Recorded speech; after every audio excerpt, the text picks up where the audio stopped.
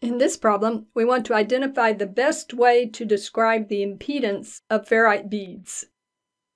A ferrite bead is a passive component that can help to attenuate high-frequency noise in certain situations.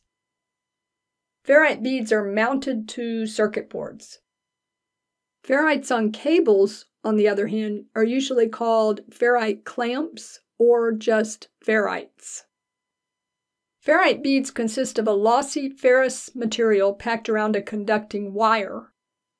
At DC, they have very little impedance.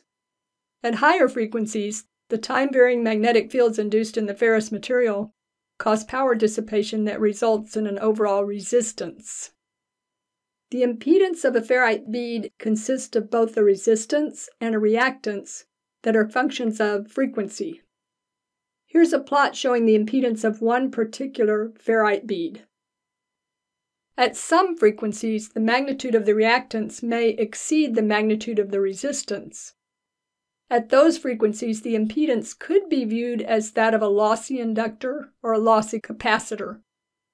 However, at the frequencies where the ferrite bead is designed to be most effective, its impedance is best described as a frequency-dependent resistance.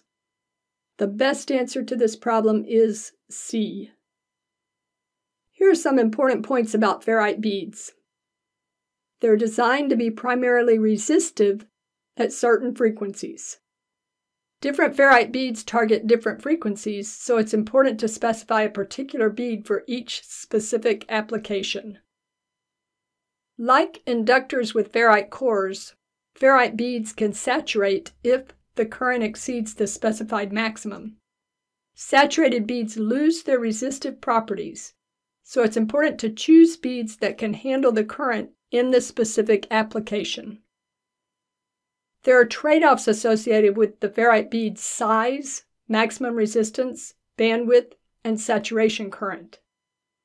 Any recommendation to put a ferrite bead in a particular spot on a circuit board should include a description of the desired parameters for that bead.